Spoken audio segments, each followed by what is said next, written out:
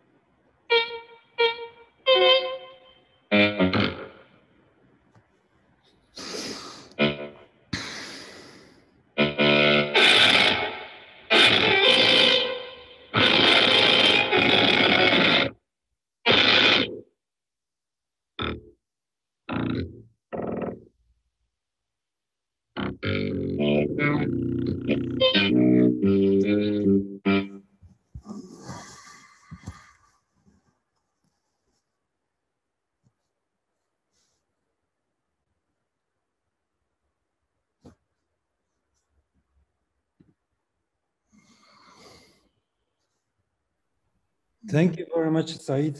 It was a very nice way to present all the artists that will present after you. So thank you very much. The next one I would like to present is Eliane Henen. She describes her practice as a quest for sound and the tangible. So be my guest, Eliane. Hi, everyone. I'm going to share my screen.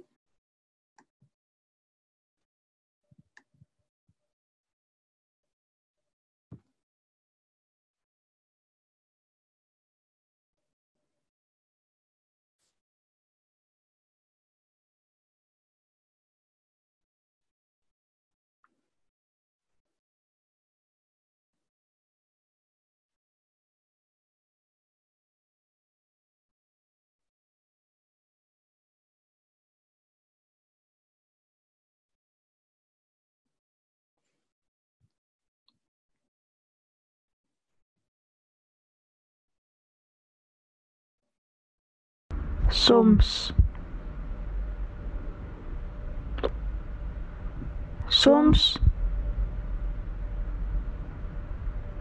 ren. Soms ren ik gewoon.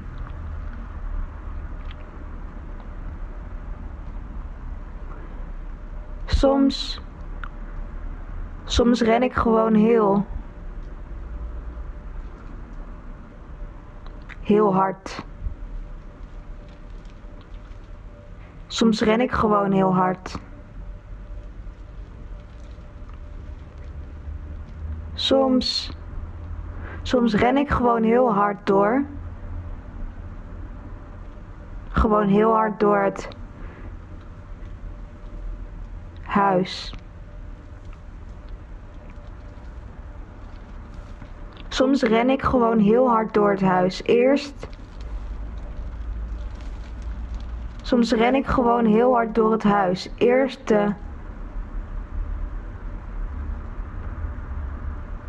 Soms ren ik gewoon heel hard door het huis. Eerst de trap op.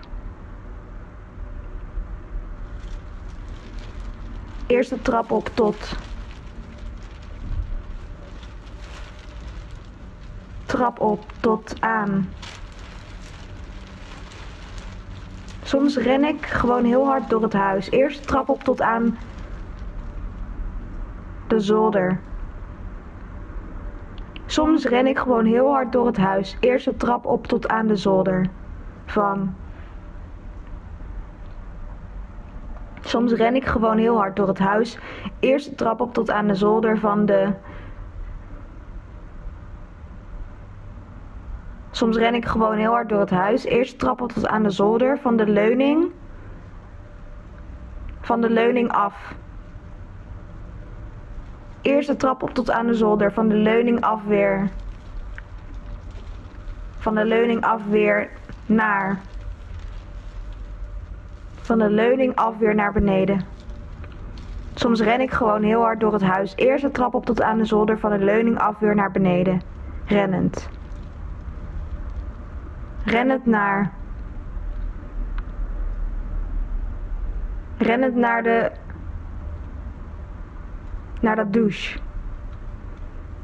Soms ren ik gewoon heel hard door het huis. Eerst de trap op tot aan de zolder, van de leuning af weer naar beneden. Rennend naar de douche. Stuiterend. Soms ren ik gewoon heel hard door het huis. Eerst de trap op tot aan de zolder, van de leuning af weer naar beneden. Rennend naar de douche, stuiterend onder. Rennend naar de douche, stuiterend onder het. Stuiterend onder het water. Soms ren ik gewoon heel hard door het huis. Eerst de trap op tot aan de zolder, van de leuning af weer naar beneden. Rennend naar de douche, stuiterend onder het water. Rennend naar de douche, stuiterend onder het water. Rennend naar de douche, stuiterend onder het water. Druipend. Soms ren ik gewoon heel hard door het huis. Eerst de trap op tot aan de zolder, van de leuning af weer naar beneden. Rennend naar de douche, stuiterend onder het water. Druipend naar de slaapkamer. Soms ren ik gewoon heel hard door het huis. Eerst de trap op tot aan de zolder, van de leuning af weer naar beneden, rennend naar de douche, stuiterend onder het water, druipend naar de slaapkamer, koprol. Koprol. Koprol over. Koprol over het bed. Soms.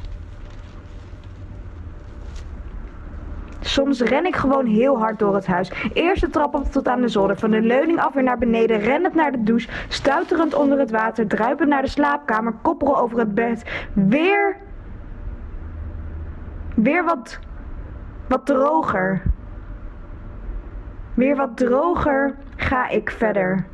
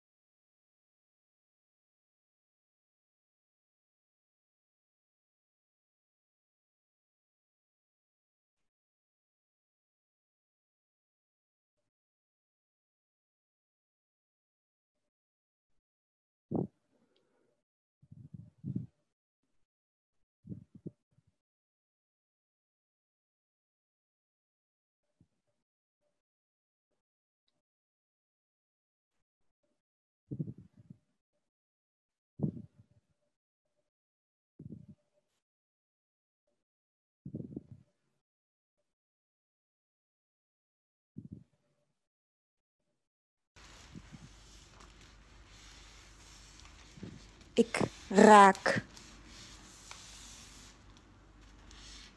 Ik raak het. Ik raak het nu. Nu. Ik raak het nu aan. Ik raak het nu aan. Het voelt. Het voelt. Het voelt glad. Ik raak het nu aan. Het voelt glad aan glad. Alsof het normaal is. Ik raak het nu aan. Het voelt glad aan glad. Alsof het normaal is. Smooth. Ja. Smooth. Ik raak het nu aan. Het voelt glad aan glad. Alsof het normaal is. Smooth. Ja, smooth. Dat voelt beter. Dat voelt beter. Wel, dat voelt beter wel. Wel met een gek randje. Als we erbij stilstaan. Wel met een gek randje als we erbij stilstaan. Als we erbij stilstaan voelt het anders. Anders. Ja. Gek. Als we erbij stilstaan voelt het anders. Anders. Ja, gek. Wel met een gek randje. Ik raak het nu aan. Het voelt glad aan glad. Alsof het normaal is. Smooth. Ja, smooth. Dat voelt beter. Wel met een gek randje. Als we erbij stilstaan voelt het anders. Anders. Ja. Gek.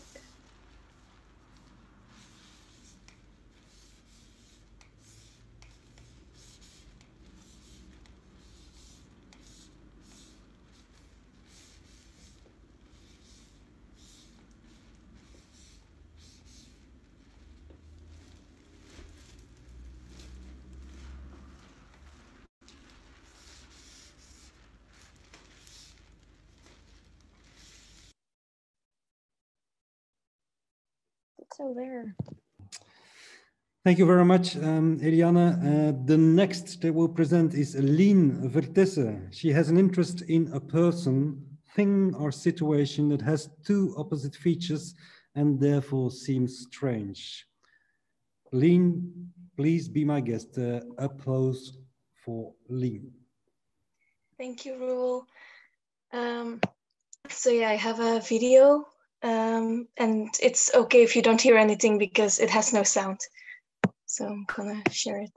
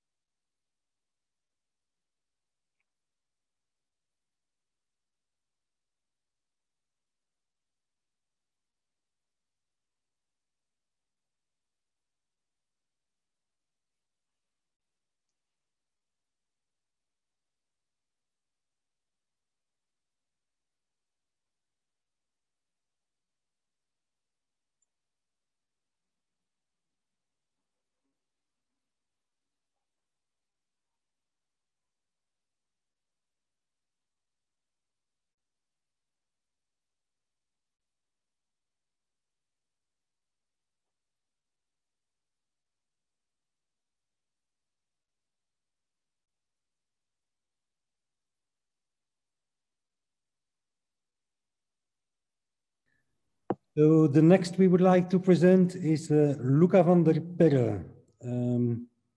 As an artist, she wants to give everything she got without any concerns, literally out of Dutch, taking everything out of the cupboard without bothering the result that comes out of it, nothing.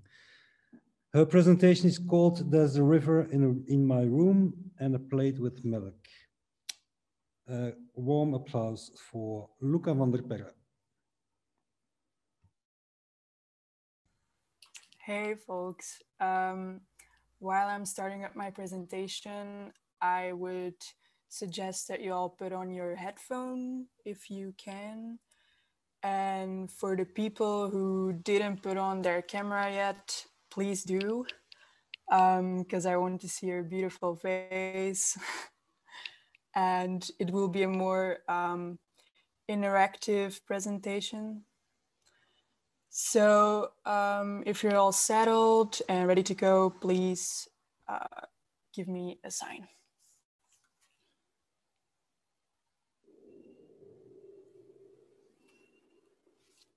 Hello everyone. I'd like to take you on an imaginary trip when I tell you this story.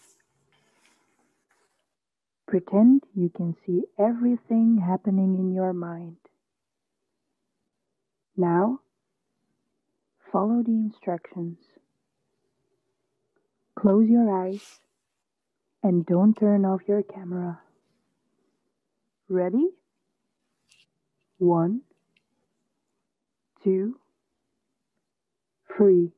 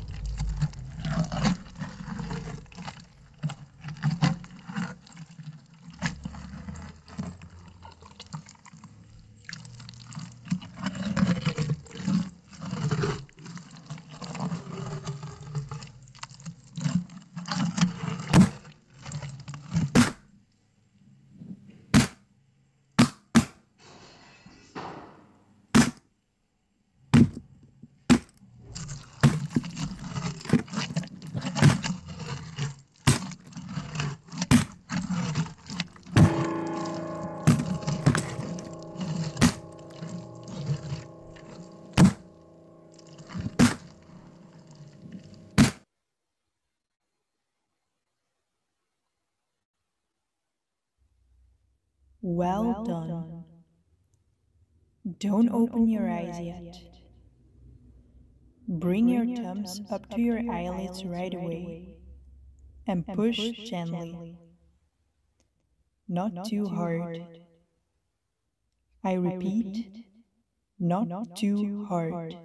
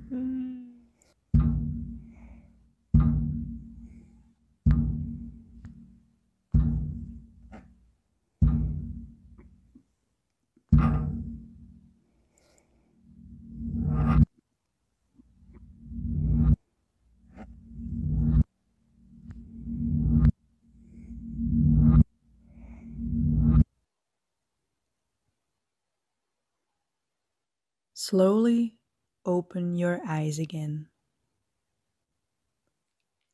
Pick something from the room that you will stare intensely at for the next 3 minutes. You all may now enter the void.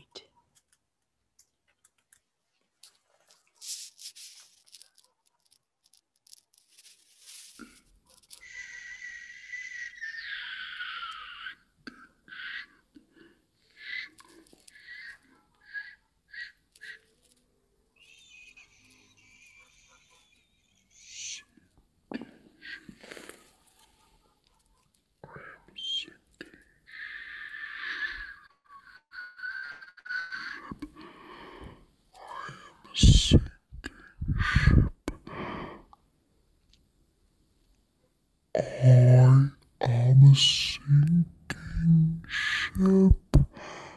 Sinking ship. Sing. Shaw. Sing. Sing.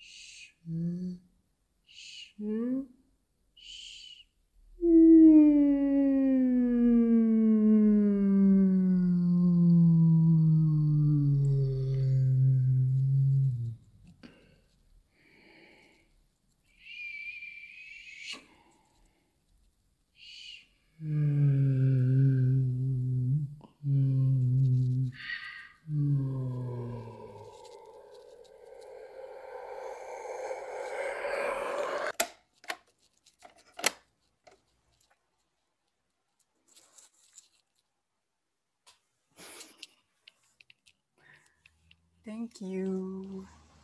So the next one they will present is Jules Van Damme. He doesn't like to be super accurate and has a passion for music. Is Jules in the house? Yes, sir. Wacht, hè. Ik kan mijn scherm delen.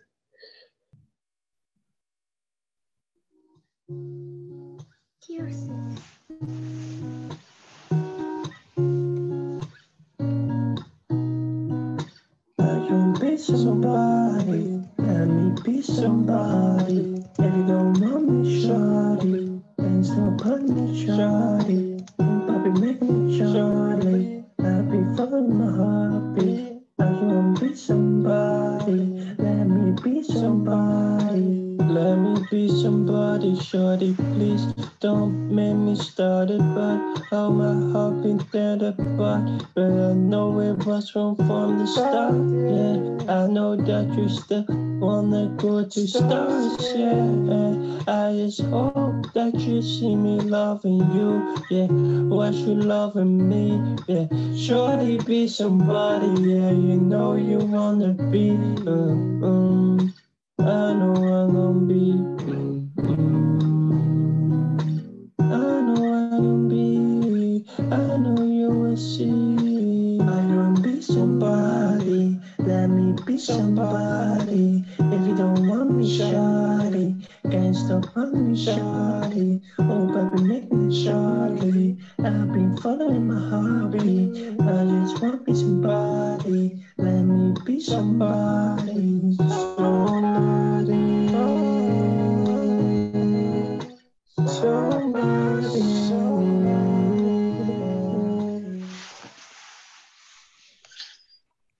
I like to work like with basic materials that you have in house, like glue and duct tape and tandenstokers and like elastics, because you can make a lot of like beautiful things with it, even though they are like everywhere actually.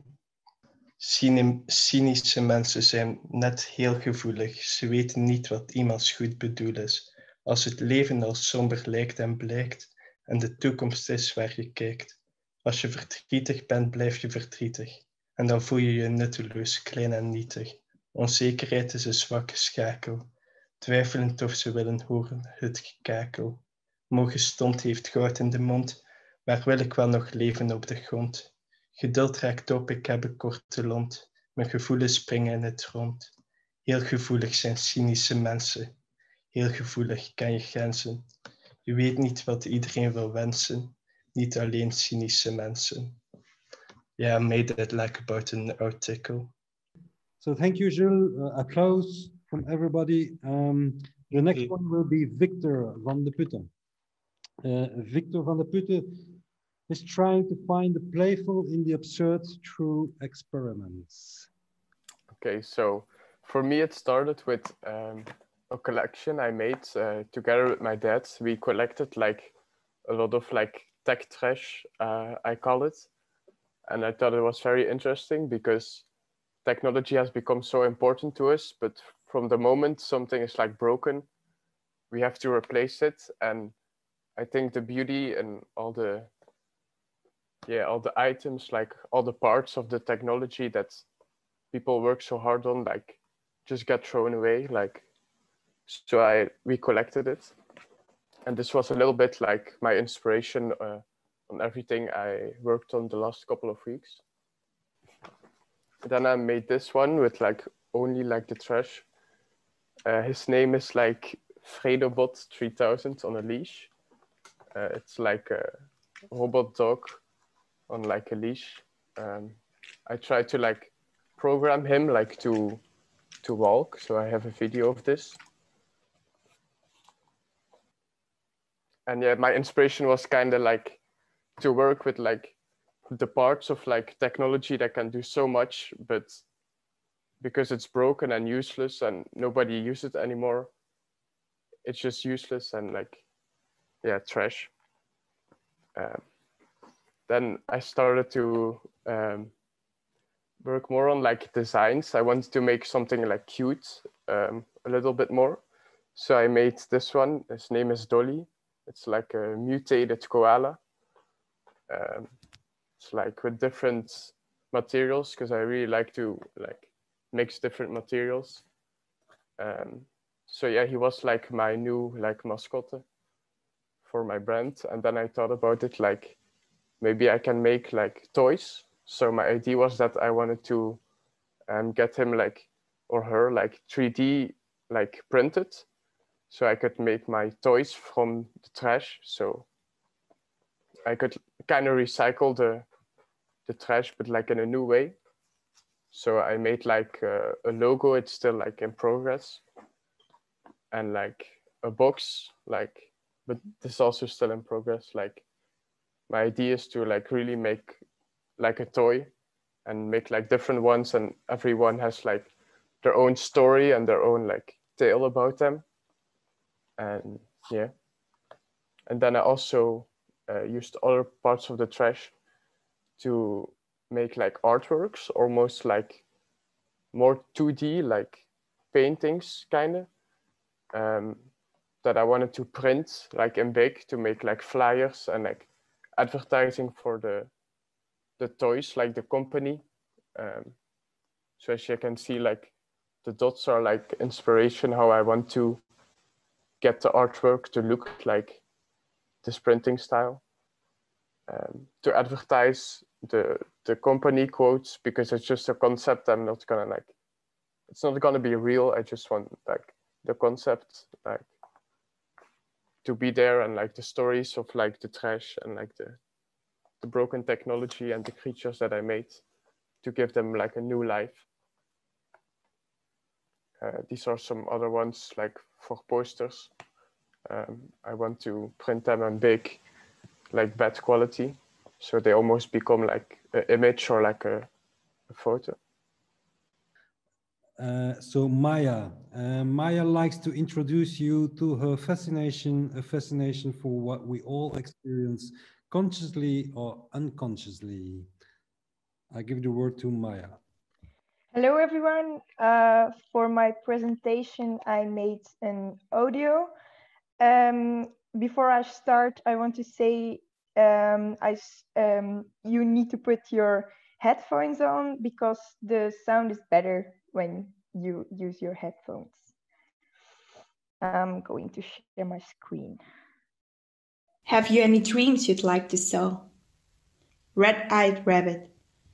Man in gorilla suit. Dead grandma. Experience concrete dream. Cross. Observe woman dream. Hair process dream. Legs. Remember flying. Curtains. Forget dream. White cylinder. Dream tonight. Darkness. Dream heavy today. Darkness. Dream color. Dream black. Color. Dream black. Dream black. And white. Dream color. Dream color. Dream black. Dream black. And white. And white. Dream conscious. Dream conscious. Dream unconscious. Dream unconscious. Dream on purpose. Dream on purpose. Dream lucid. Dream lucid. Dream blind. Dream blind. Dream reflection. Dream reflection. Reflection of itself. Ideal image. What she's supposed to see. Image fading. Image opaque. Does everybody dream? Do I dream? Do you dream? Do you dream anxiously? Nightmare. Illusion. Camera. Delusion. Vision. Imagination. A fascination. Fascination of the uncomfortable feeling. Just not transparent. What does your dream? Rabbit. What does your dream feel? Gorilla suit. Will the dreaming end? Dead grandma. Red-eyed rabbit. Man leading gorilla suit. Hair in a box. Dead grandma. Legs. Concrete cross. Curtain. Bleeding woman. White cylinder. Hair in a box. Leg. Heavy darkness. Flying. Curtains. White cylinder. Darkness. Heavy darkness. Awake. Where is it? Why does it take so long? It's back. Have you any dreams you'd like to sell? Till she's awake. I want to hear them. It gets lost. To experience how you experience. After cameras lost. Her description feels like nearly no transparency. It's a matter of consciousness. It's a matter of immobility. In color, in black and white, in color, reflecting on his own. It's about what I saw, what I don't see anymore. Why do I have this fascination? What rarely comes back as an exact copy. I want to be able to touch. I want to be able to touch. I want to be able to. I want to be able to taste, smell, feel, experience. Would you sell them if your dreams were abundant? I would package my dream, airtight, keep them, puncturing the opacity. Why do I have this fascination? Touching something she doesn't know what it is. Have you any dreams you'd like to sell? I want to hear them. I want to experience how you experience them. I want to know your thoughts after feeling them. Would you sell them if your dreams were abundant? Personality in her dreams provides my fascination. Airtight, keep them. Fascination for not understanding and forgetting her. Something she doesn't know what it is. Her own dream. Because she didn't realize. I forget them. I want to know why she didn't realize it for eternity. Why it didn't get stuck in her head. But after going, why do I have this fascination? They leave no trace. Away from where they were. Have you any dreams you'd like to sell? Red-eyed rabbit. I want to hear them. Man in gorilla suit. I want to experience how you experience them. Concrete. I want to know your thoughts after feeling leading them. Woman. I forget them. In a box. My own illusions. Legs. Slimes. Curtains. I experience them briefly. Cylinder. But after going back and forth, heavy darkness. They leave no trace. Away from where they were. Have you any dreams you'd like to sell? Why it I want to hear them in her head. I want to experience how you experience them. I want to know your thoughts after feeling them. Why do I have this fascination? Have you any dreams you'd like to sell? Have you any dreams you'd like to sell? I want to experience how you experience them. I want to experience how you experience them. I want to know your thoughts after feeling them. I want to know your thoughts. I want to hear feeling them. I want to experience how you experience them. I want to know your thoughts after feeling them. This was my audio. Finally, I want to ask you a question. I'm collecting dreams of people, and if you have a dream you remember, you can always send it to me. Thank you for listening. Thank you very much, Maya. Very inspiring. The next artist that I would like to present to you is Louise Verseele. Currently, her practice develops around themes such as superficiality, image, pretense, and false cheerfulness. I'll give the word to Louise.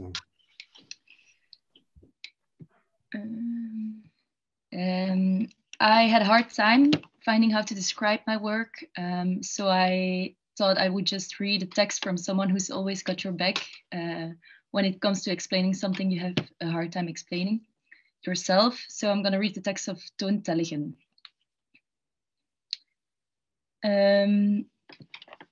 Op een ochtend had de eekhoorn zo'n haast om te zien of zijn wenkbrauwen wel goed zaten, dat hij tegen zijn spiegel botste.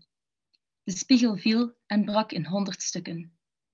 Bedroefd keek de eekhoorn naar de scherven en zag overal verspreid delen van zijn staart, zijn neus, zijn tenen en zijn kin.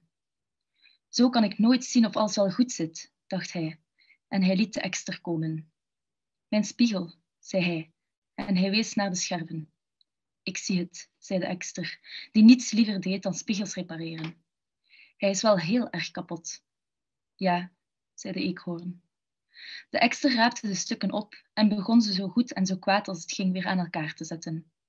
Niet alle stukken pasten meer of kwamen op de goede plaats terecht. En toen de eekhoorn even later in de spiegel keek, zag hij er zeer eigenaardig uit. Zijn voet zat achter zijn staart, zijn kin hing aan een elleboog en zijn ene oog stond recht onder het andere oog. Alles zit door elkaar, zei hij. Je moet je ogen een beetje dichtknijpen, zei de ekster. Dan valt het best mee. De eekhoorn kneep zijn ogen half dicht en keek in de spiegel, maar hij leek nergens op. En waar is mijn linkeroor? Riep hij opeens. Hij bekeek de spiegel aan alle kanten, maar nergens vond hij zijn linkeroor. Zeker zoek geraakt, zei de ekster. Hij haalde zijn schouders op en zei, kom, ik ga maar eens. Hoe kan ik nou zien of mijn oor goed zit, riep de eekhoorn nog.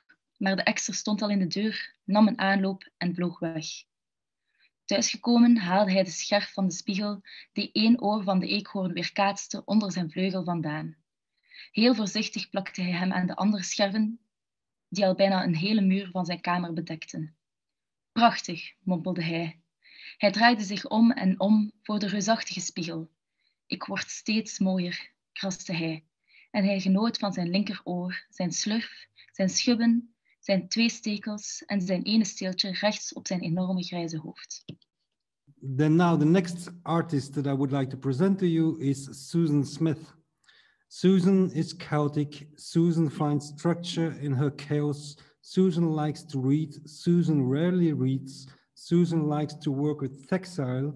Susan studied textile design. Susan never finished textile design. Susan studied fashion. Susan didn't finish her study. Susan likes to fantasize. Susan likes to fantasize about mythical beings. Susan likes to draw. Susan likes to drowse on her own terms. Susan is building nests now. Susan thinks that her nest is a part of her identity and that it talks about relations between people and herself. Susan has lots of identity crises. Susan tries to integrate this in her work. Susan will present her work now. Susan thanks Roel for reading this and apologizes for the repetition of her name. The word is to Susan. Thank you, Roel. I will start sharing my screen now. The yellow fog that rubs its back upon the window panes. The yellow smoke that rubs its muscle on the window panes. Licked its tongue into the corners of the evening. Lingered upon the pools that stand in drains. Let fall upon its back the soot that falls from chimneys. Slipped by the terrace, made a sudden leap, and seeing that it was a soft October night, curled once about the house and fell asleep. I like this extract because it really speaks to my imagination. I can almost see this cat-like figure rubbing its back upon the window panes, and I just really enjoyed the poem.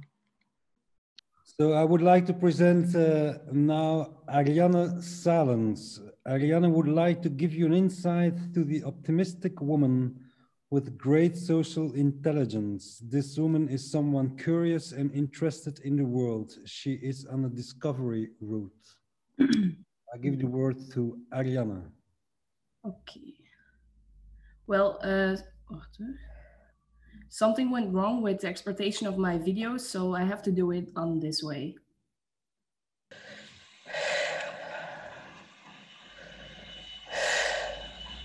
Mijn naam is Ariane. Wel, momenteel zit ik op mijn stoel. Aan mijn bureau. Ik noem het mijn creatieve werkplaats. Af en toe valt er in het leven wat te lachen, om komieke of bijgelukkige momenten met familie of vrienden of zo. Maar het is overwegend tragisch. Je bent geboren en je weet niet waarom. Je bent hier en je weet niet waarom. Je leeft en je sterft. Mensen lijden. Mensen leven in voortdurende angst. De wereld is vol armoede en corruptie en oorlog en nazi's en tsunamis. Het netto resultaat, de balans. Aan het einde is dat je verliest. Je wint niet van de bank.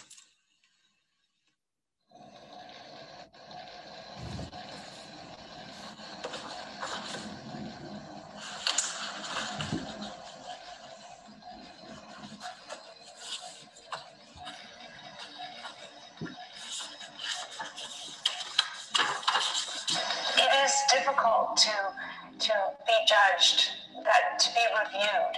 As a teenager, I remember one casting director who later became a producer. I was in the middle of doing a reading for her, and she stopped me and she said, "Listen, you are not pretty enough to be an actress. You have to find something else that you want to do."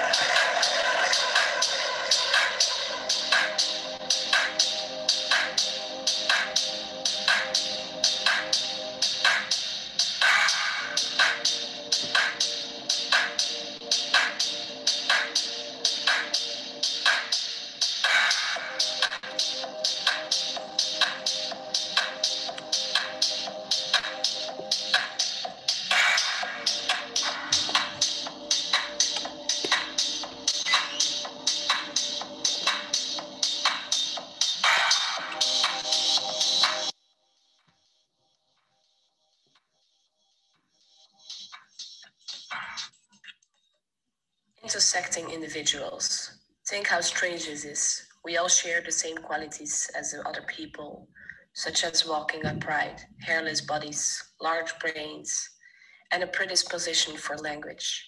All because we are related by distance and crossbreeding. The divergence between individuals, the mutation accumulates into population.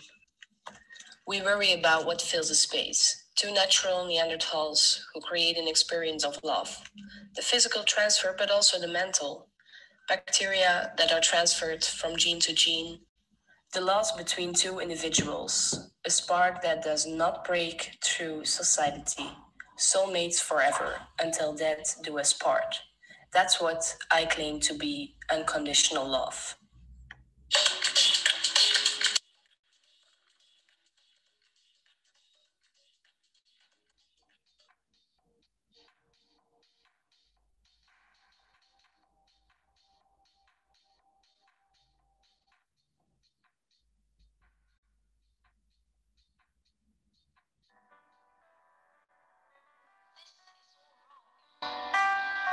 I shouldn't be up here. I should be back in school on the other side of the ocean. Yet you all come to us young people for hope. How dare you? You have stolen my dreams, my childhood, with your empty words. And yet I'm one of the lucky ones. People are suffering. People are dying. Entire ecosystems are collapsing. We are in the beginning of a mass extinction, and all you can talk about is the money and fairy tales of eternal economic growth. How dare you? For more than 30 years, the science has been crystal clear.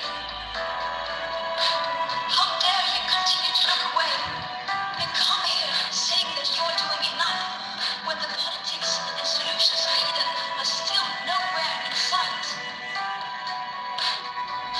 You say you hear us, that you understand the urgency. And no matter how sad and angry I am, I do not want to believe that. Because if you really understood the situation and still kept on failing to act, then you would be evil, and that I refuse to believe. You are failing us, but young people are starting to understand your betrayal. The eyes of all future generations are upon you. And if you choose to fail us, I say we will never. Suppose that you were able every night to dream any dream you wanted to dream. And you would naturally, as you began on this adventure of dreams, you would fulfill all your wishes. You would have every kind of pleasure, you see. And after several nights, you would say, well, that's pretty great. But now let's have a surprise. Let's have a dream which is not to control. Well, something is going to happen to me that I don't know what it's going to be. Then you would get more and more adventurous, and you would make further and further out gambles as to what you would dream. Finally, you would dream where you are now.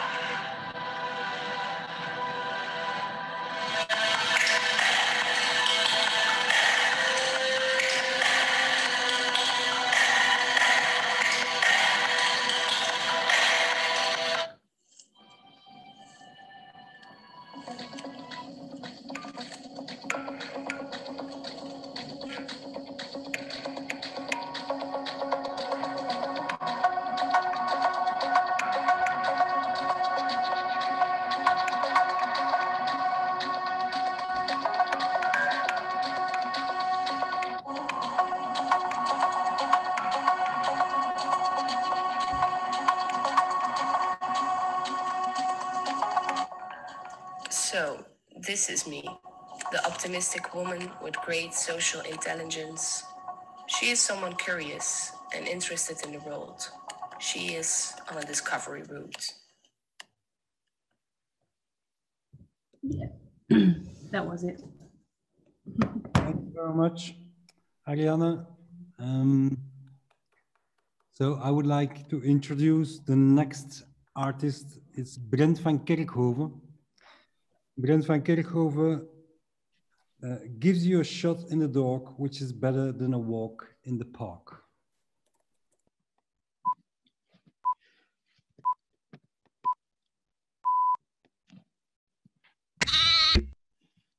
My name is Peter Steele, and I do nothing. I am a kind, wonderful human being, sees the value in all life, lover of all living things, typical.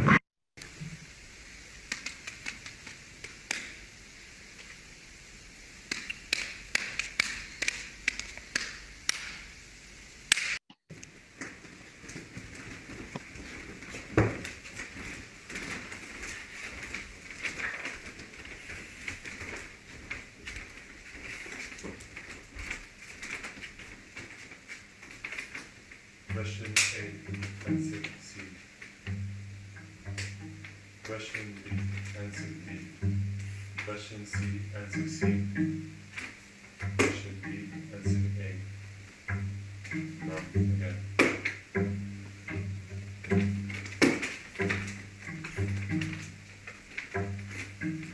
Question A, answer C. Question B, answer B. Question C, answer C. Question D, answer A. No, again.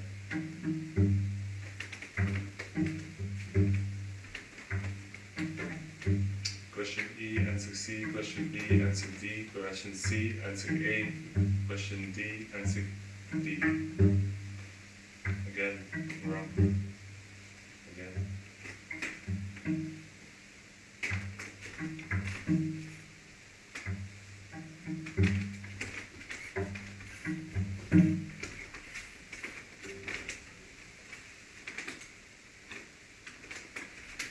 Question A, answer C. Question B, answer C. Question D, answer C. Question C, answer C. Wrong. Again. Question A, answer A. Question B, answer B.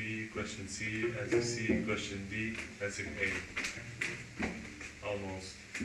But again.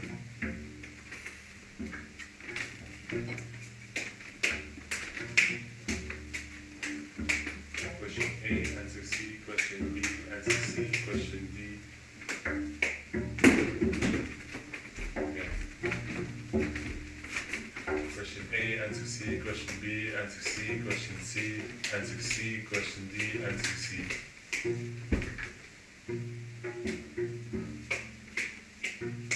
No response.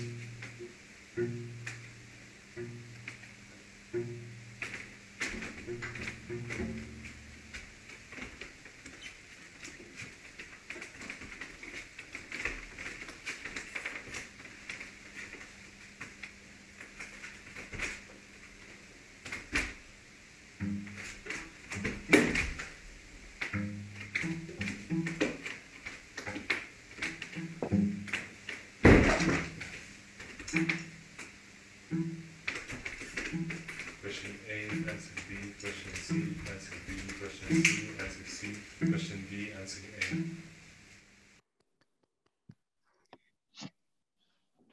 And now the following will be Christina Chicken. Christina's presentation is called As Curious and as Ordinary Curiosity Can Be a Suggestion. I give the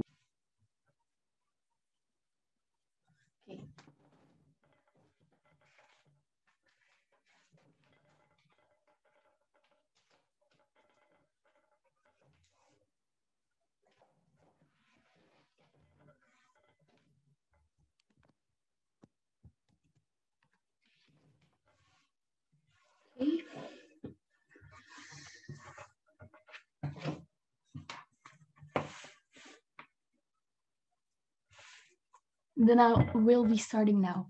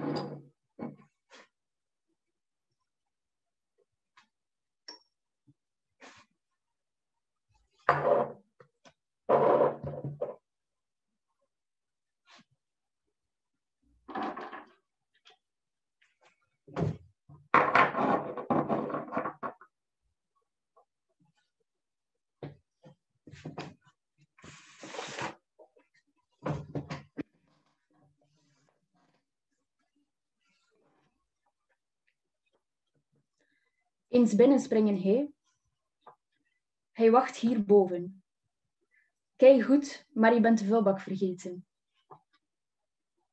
Ik dacht dat het iets interessant was om te lezen voor jou. Waar zijn de kaarsjes? Wil jij mij eens opbellen als je tijd hebt? How don't you know? Haha. Waarom is iedereen zo melig? Ben al buiten geweest, was killende. Mijn gsm valt heel de tijd uit van de kou. Je mag me altijd bellen. Ik geloof in je. Ik zal het subiet tonen, maar het is echt wack. Ik gok 54%. A pet is still a pet.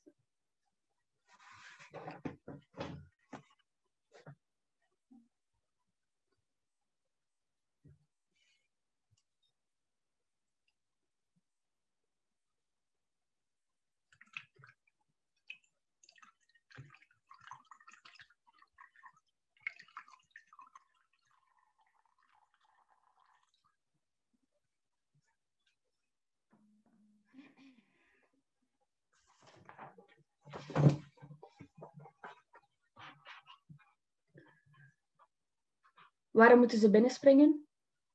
Waarom wacht hij boven?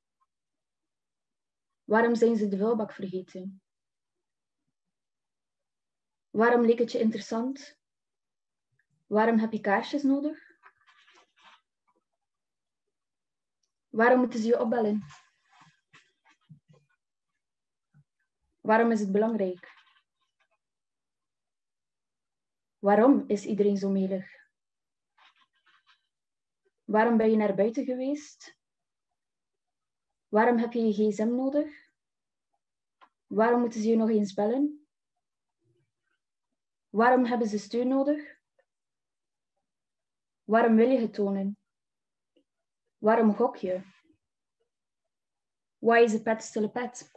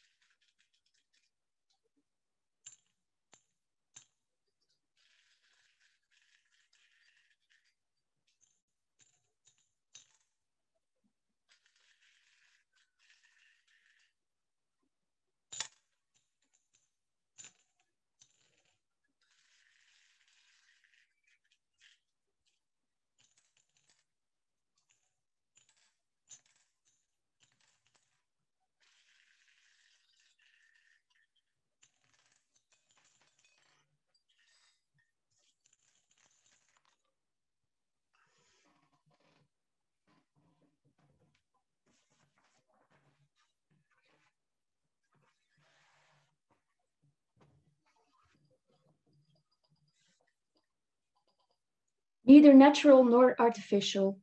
Artificial, we expect something more natural. We seek comparable, primal force of nature to go beyond all that is given.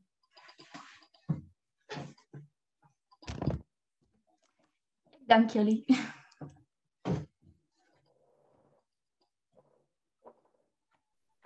Thank you very much, Christina.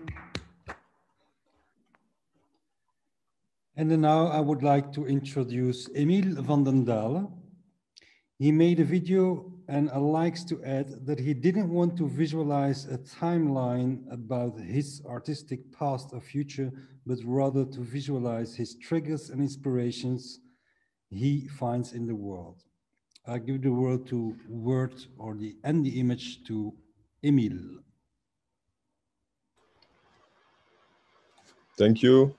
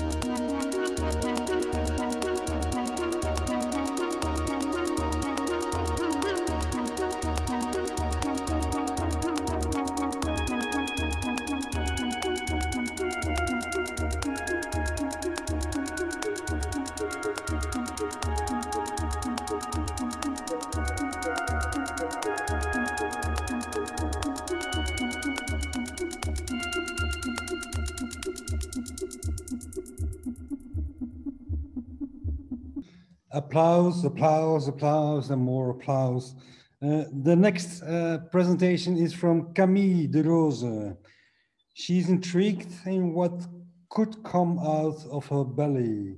In that sense, she's looking in what way feelings could be expressed in art. I give the word to Camille. Hello. Okay.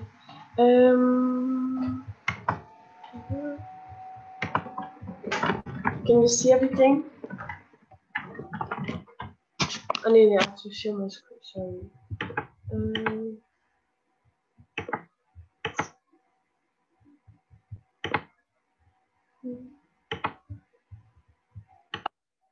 Okay.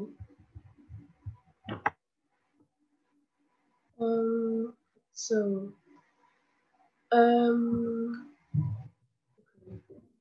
This is my first thing. I love to.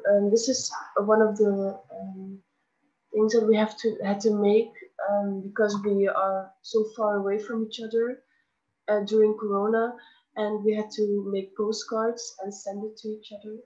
So I really liked doing this, and I love to create my own reality or city at night, and everything that happens in the houses. It's like I can create this in my own drawings, and yeah, it's my inspiration is because I love to wander around the city and walk at night when the lights are glowing and everything is dark, because it gives me a very calming feeling, and I love to put this on paper and make something out of it.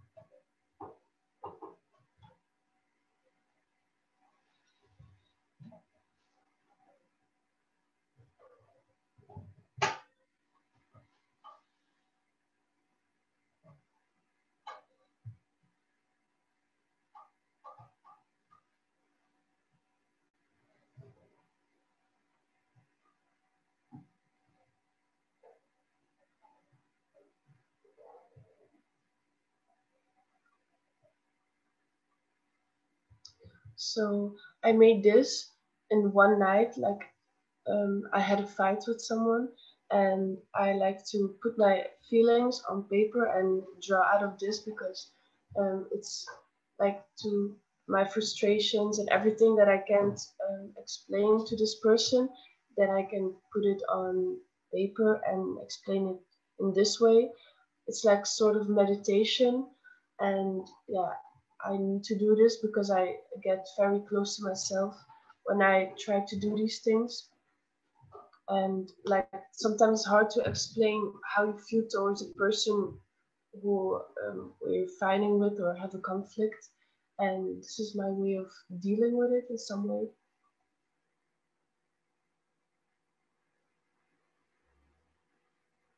it didn't work out, but that doesn't mean that the thing that came out of it was also something interesting, I think.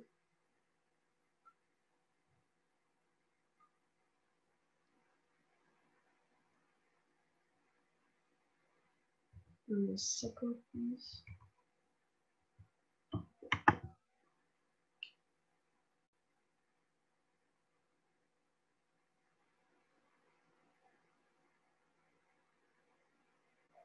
It's a very special material. It's alginate. It's based on seaweed, and it's better to put on your body when you want to, because it's not very with chemicals and stuff, and it's more healthy if you want to make something like that. Yeah, the texture and everything was very, very interesting. Okay.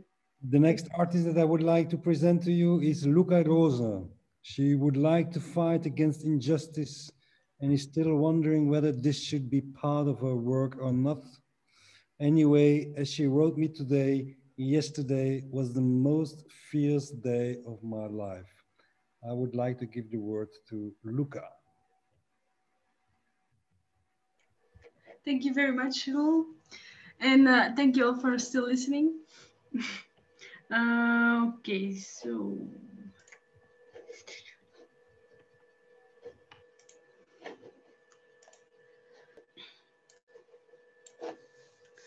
Who am I? Who am I?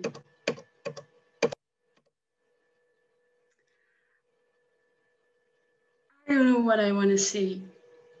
I don't even know who I am. What do I want to say? What am I doing? Who am I? What am I doing? What are you doing? Do you even know why you're doing it? Or do you just pretend you know? I mean, should I pretend? Does that mean I'm playing a game if I'm pretending? Or did I just lose the game now?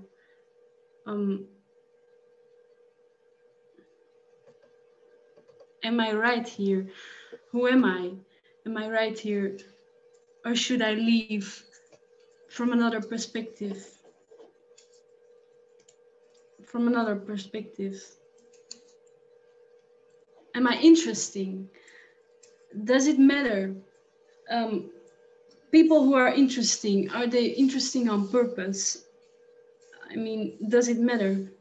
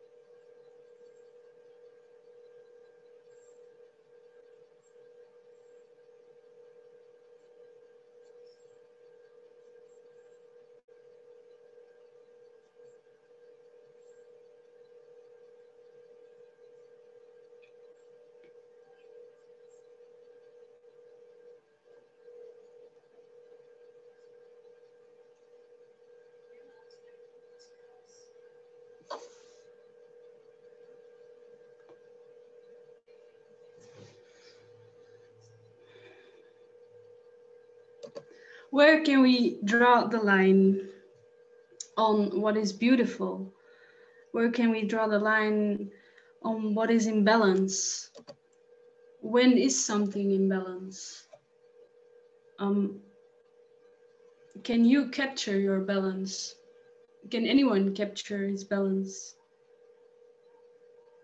Where can we draw the line of balance?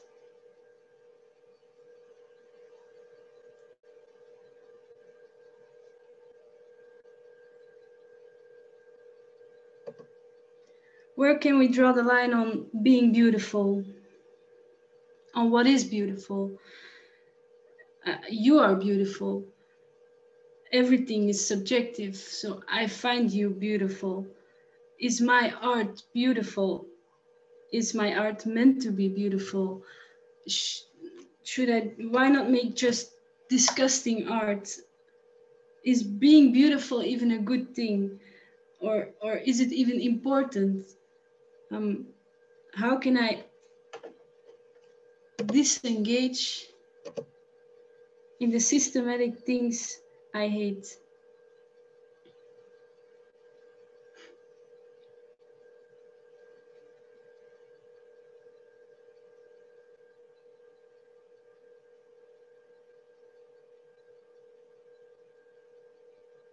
When are you in balance? Can you capture your balance like I'm trying?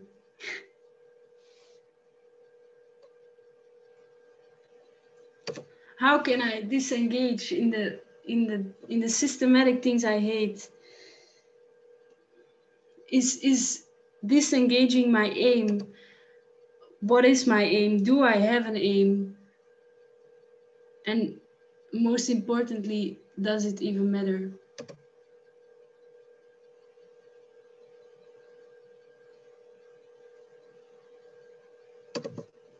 Okay, thank you very much.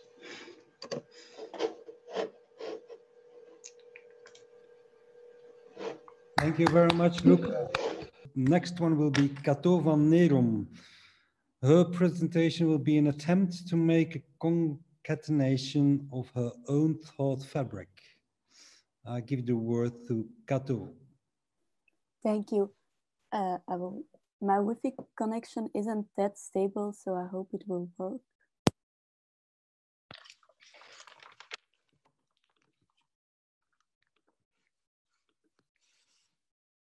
Can you see everything? Okay.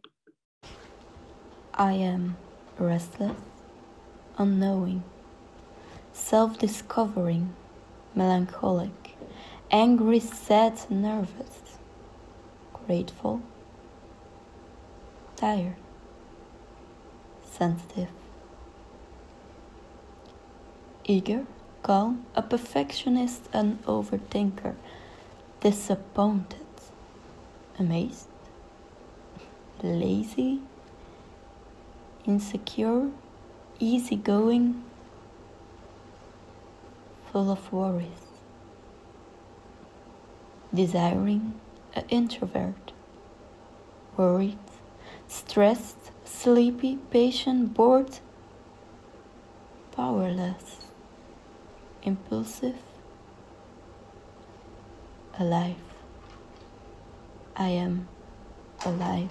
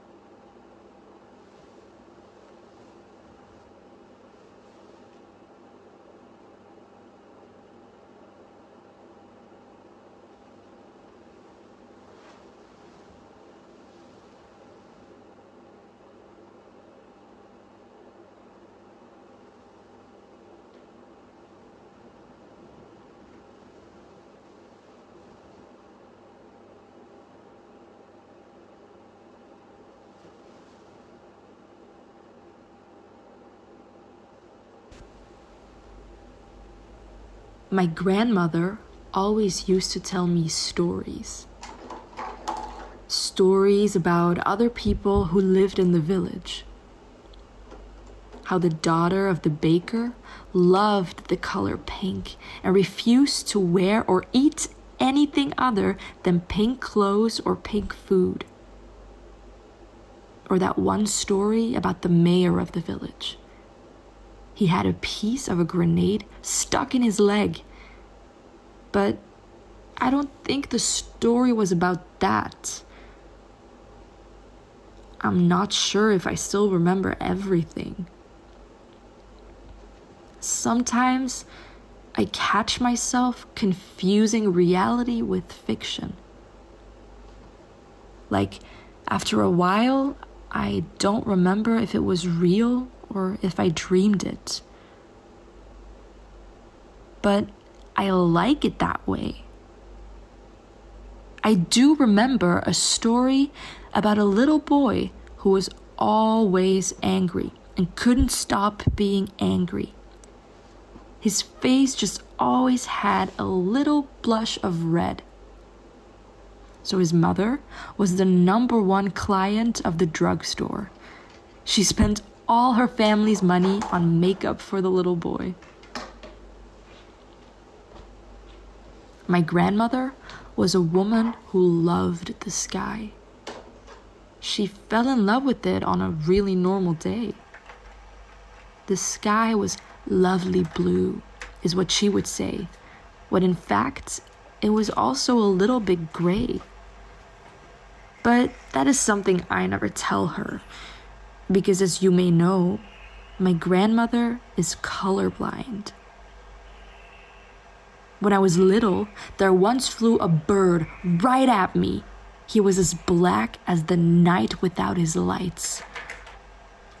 After that, I always slept with a nightlight. But I don't like to talk about myself. It's just a really strange day to do so. Like, I don't love the number 11. It's just too many ones.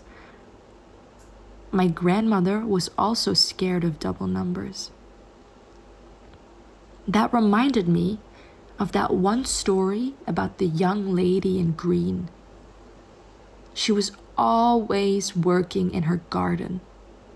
So she always wore green overalls, with in her left pocket a garden shovel. But actually, none of that mattered. I can say whatever I want, and everyone always listens.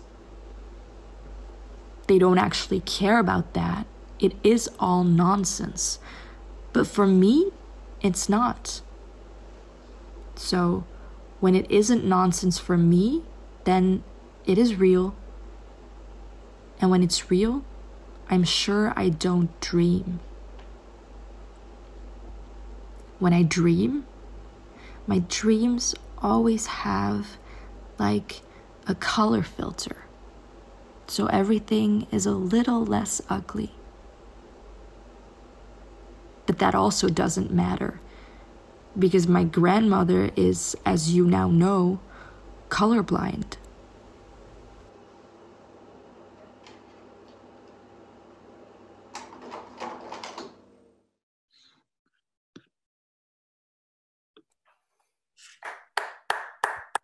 Thank you very much again. It's what a nice way to enter the weekend, I would say. So is Namsrai in the house? Namsrai, can you say something if you are? Okay, then we have a last presentation by Ben de Graven. And this is, he couldn't be there neither, but he asked me if I could show it to all of you. So I will share now my screen to share the video of Ben de Graven. Ben de Graven, he's curious about how objects in ready-mades could evoke other meanings. So this is his presentation.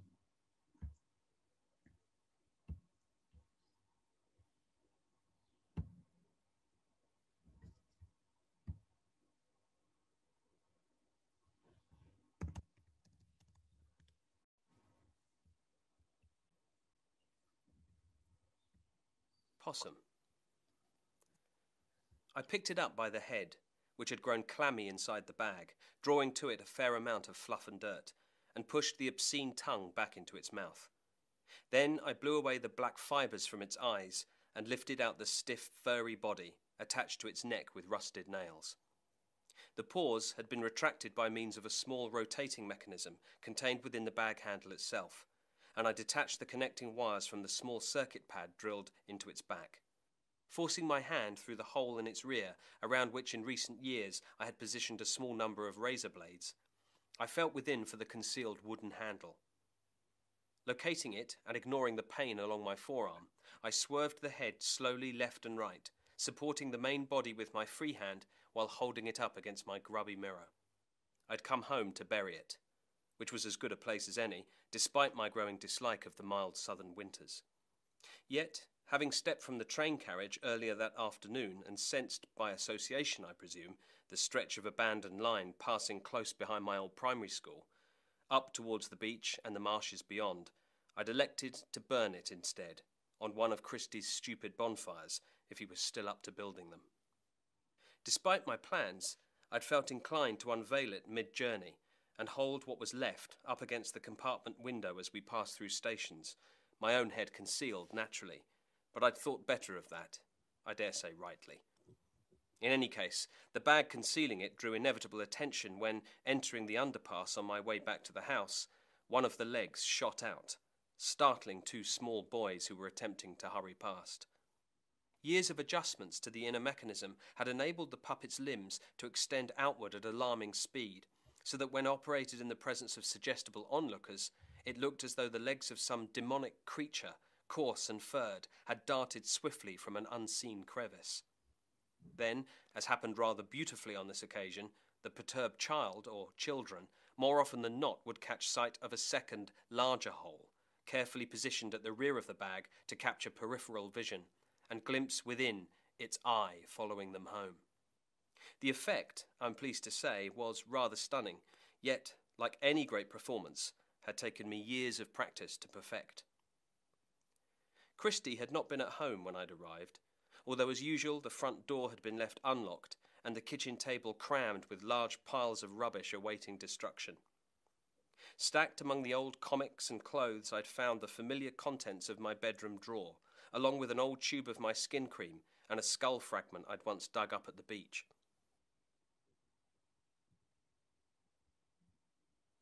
Having retrieved these, I'd drunk a large measure of his whiskey, tried the lounge door, which unsurprisingly was locked, then taken my bag up to the bedroom. The walls had been repapered again with spare rolls from the loft, familiar cartoon faces from either my 6th or 7th year. The boards were still damp, the floor slimy, and a strong odour of paste hung heavily in the cramped room. I'd opened a window, the weather was indeed horribly mild, and switched the overhead bulb off, favouring darkness for what I was about to do. Although the body was that of a dog, Possum's head was made of wax and shaped like a human's, and I could not have wished for a more convincing likeness. Capturing even my old acne scars, yet with hair less neat and a gaunt quality reminiscent of the physical state I'd embodied when the mould was made, the eyes were its greatest feature. Belonging to what had once been a bull terrier, both were former lab specimens, heavily diseased, preserved together for years in an old jar of formaldehyde. Several minor adjustments and refinements made by a past colleague, a long-dead teacher of science to whom my work had strangely appealed, had turned them into hard, bright, unique-looking decorations for Possum's face. Deceptively cloudy until caught in the correct light, these two vaguely transparent orbs were the key to Possum's success, and, despite patent similarities in our appearance, evidence of his own distinct personality. My most recent addition to his look, nevertheless, had proved extremely effective. Having attached coloured flypaper to the tongue, which, like the body, was canine in origin, over the previous summer the mouth had accrued a large cluster of dead insects that dropped abruptly into view whenever the puppet licked or swallowed, usually scattering 1 or 2 dried blue bottles into my spellbound and horrified audience. A tiny battery-powered mechanism in the concealed handle allowed me to control rudimentary facial movements, although I'd never once bothered learning how to throw my voice. Possum's wide-eyed, open-mouthed stare penetrated well enough during his sudden appearances without the need of vocal embellishment. Only ever revealing him at points in my plays when his presence was a complete surprise, his unnerving silence merely served to exacerbate his subsequent chaotic behaviour. Whether I had him devouring other characters without warning, perhaps even my hero or heroine, bursting through concealed walls or destroying with unrestrained violence my neat but tedious endings, Possum's soundless, sudden presence held sway over my young audiences like no other puppet I'd ever built. He was a rule unto himself, and now he was beginning to do things I couldn't allow.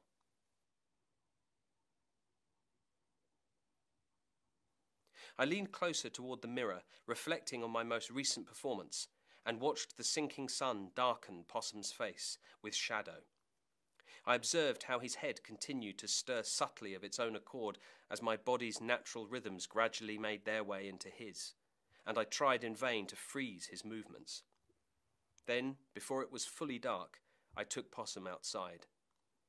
There was no sign of frost, but the earth was suitably wet. I dropped him in the stagnant water tank behind the old shed, where he couldn't get out, and threw mud and stones at him from my vantage point at the rim. I pulled faces at him until I could no longer see anything below me, then went back into the house.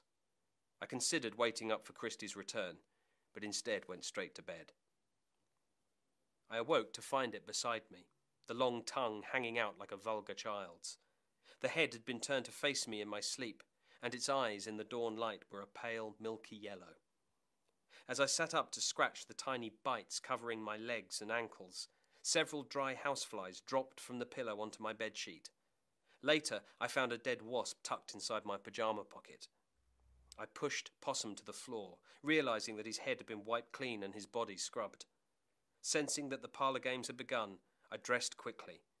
I could hear Christie clattering about in the kitchen below. Then I zipped Possum up in my black bag and walked to the school.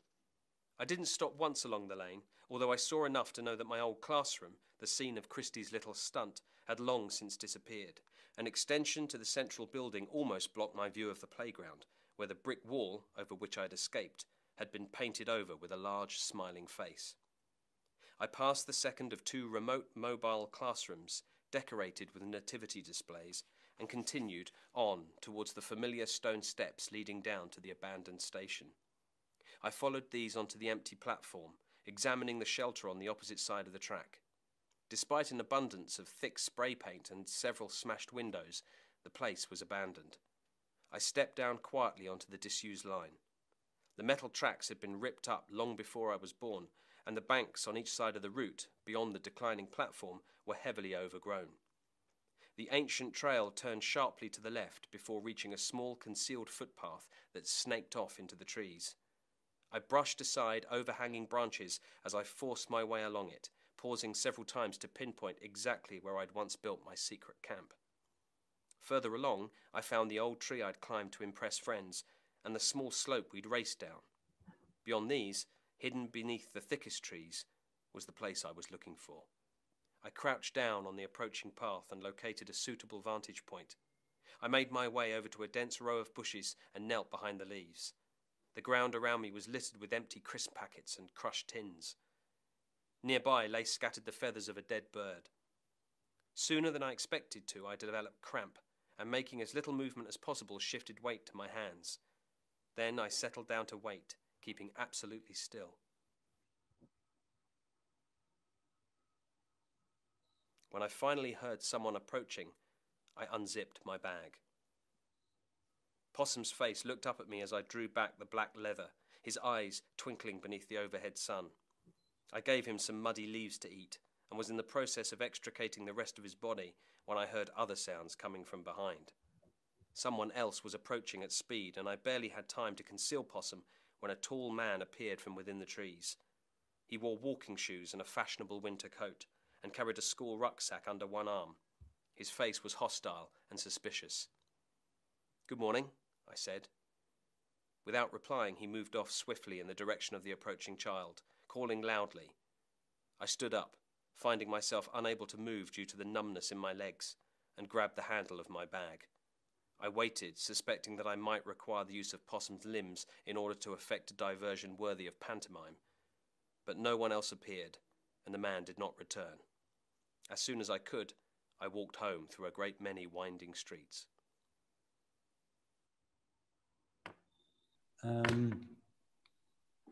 Thank you for all the presentation. I thought it was amazing. You did a great job. Guys, now I'm allowed to say something. I was holding so hardly back. No, very impressive. Very impressive. Very well done. I just wrote it in the chat. I win the first bachelor or the master. I saw super nice things. Really, really looking forward to continue working with you. And even in times of lockdown and all these difficult conditions, absolutely cool, brave and productive. So from my side, looking forward to 21. And guys, if you want to say something, please go ahead.